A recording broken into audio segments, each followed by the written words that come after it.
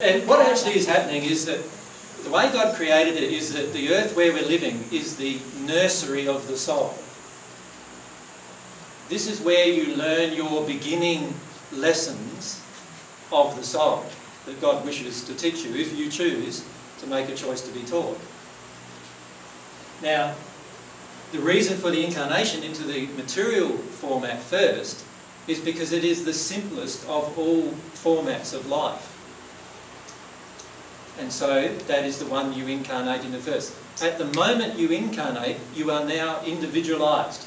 So if a woman had an abortion, for example, or a miscarriage, it's a soul you're miscarrying, not just a fetus, but actually a soul.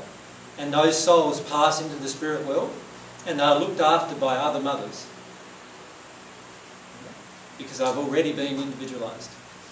I've actually talked to some who have been looked after for some time. They don't need to, no.